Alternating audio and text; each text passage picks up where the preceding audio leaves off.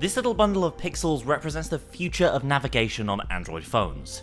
See, Android software keys have been basically unchanged for more than 7 years at this point, dating all the way back to the Android 3.0 Honeycomb release.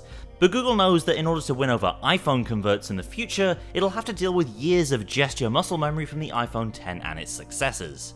So that's where this new gesture-toting home button comes in. This is new in the upcoming Android P release, though to get it on the current beta version you do need to enable it in the gestures menu. It's not switched on by default yet.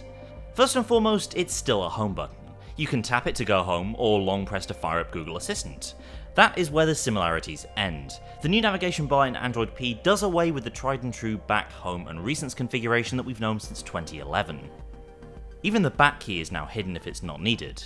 From now on, you'll be pulling, swiping and snapping back and forth on the home key to jump between applications.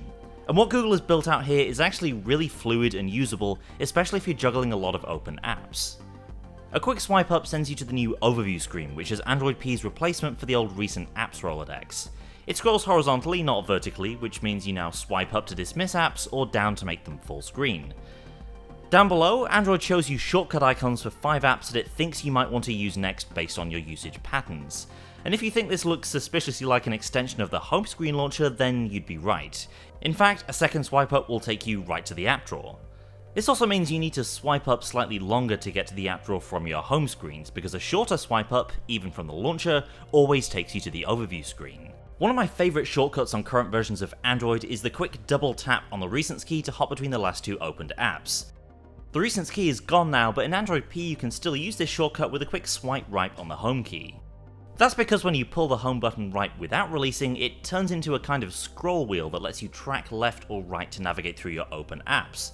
You can do this from any app, not just from the overview screen, and it's a super convenient way to scroll through lots of apps without excessive swiping on the screen. You can quickly scroll back and forth, and there's some nice haptic feedback as you click past each app. Android's new gesture system for app switching is fluid, intuitive, and has obviously been given a lot of thought, but for my money there's still one really obvious gesture missing. In the current preview build of Android P there's no gesture for back. That's still an old-fashioned on-screen key that pops up when it's needed.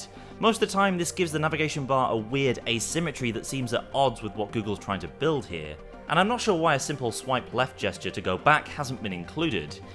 Anyway, let's go briefly back to that overview screen, because there are a few hidden features here that are worth highlighting.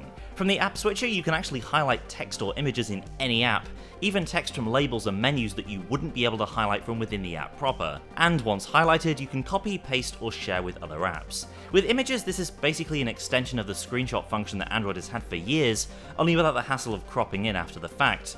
But for text, it's even more useful, because you can easily select text and copy stuff that wouldn't be selectable in older Android versions. Oh, and if you're wondering where split screen mode has gone, then fear not, you can still get to it by tapping the app icon in Overview.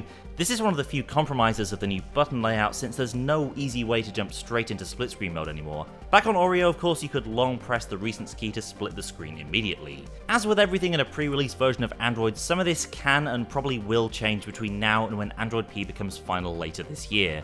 So it's possible we'll see new gestures to address some of the shortcomings here, as well as tweaks to what's currently there. To keep up to date, be sure to subscribe to Android Central here on YouTube, and check out the site to find out how to get Android P on your phone right now. Thanks for watching, and I'll see you next time.